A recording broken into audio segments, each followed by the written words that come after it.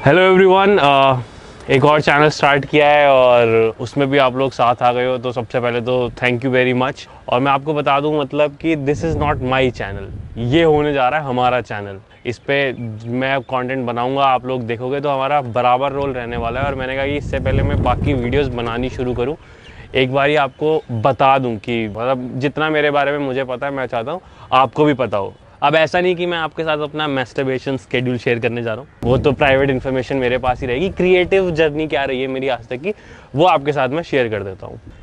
2015 में जब तक जियो नहीं आया था, अंबानी जी ने ऐसे फ्री डेटा का वरदान नहीं दिया था पूरे देश को, तब मैंने और राजेश ने यूट्यूब पे वीडियोस डालना शुरू किया। और टचवुड हमारे पहले वीडियोस से ही मतलब इतना सही रिस्पांस रहा कि by the time we were shooting our third और फोर्थ वीडियो, सड़क पे लोग आके हमारे साथ फोटो वोटो खिंचा रहे थे। तो हमने कहा सही है, यही करने तो आए थे भाई, बकचोदी कर रहे हैं और उसका रिकॉग्निशन मिल रहा है और हमें चाहिए ही क्या। और पैसे वैसे का हमें कुछ था नहीं था, क्योंकि मैं और राजेश डीटीसी में ट्रैवल करते थे। भाई 10 रुपये की टिकट लगती थी, राजेश लेता था, मैं लेता भी नहीं था, क्यों मुझे लगता था जब जेब में पैसे नहीं है तो चेक कर पकड़ भी लेगा तो क्या ही कर लेगा। केजरीवाल ने तो अब बसेस फ्री की हैं, मेरे लिए हमेशा से थी।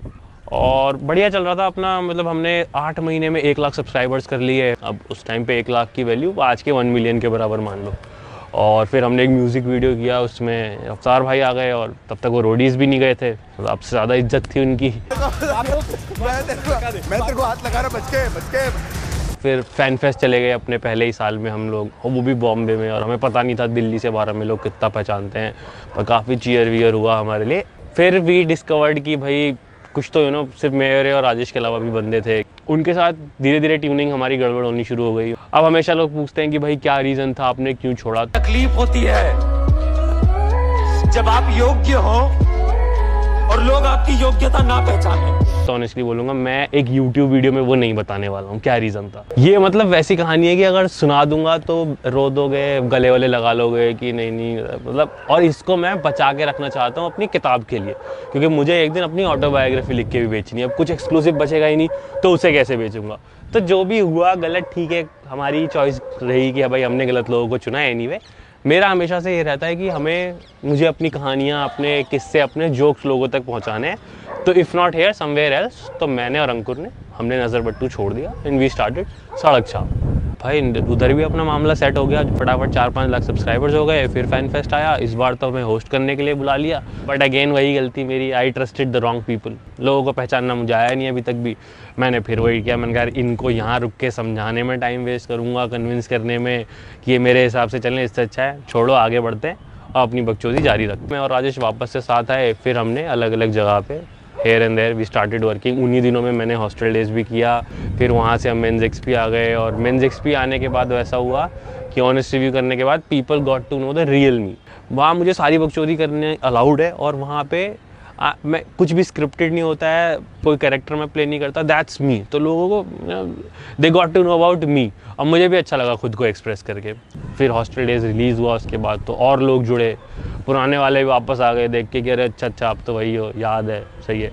इस सब में लेकिन ये हो रहा था कि अपना कोई चैनल नहीं है, मतलब किसी का पासवर्ड नहीं है मेरे पास। तो अपने को एक चैनल चाहिए था जिसका पासवर्ड अपने पास हो, वो मैंने ये शुरू कर दिया।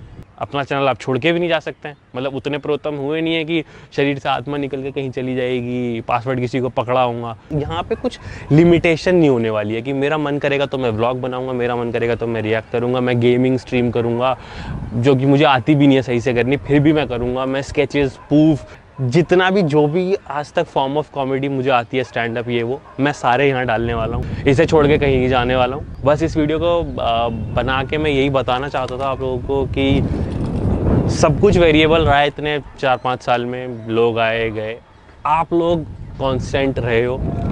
और इस कंसिस्टेंसी के लिए मैं आपको थैंक यू बोलना चाहता हूँ कि आप साथ रहे तो हम यहाँ तक आए, और यहाँ से भी आगे जाएंगे।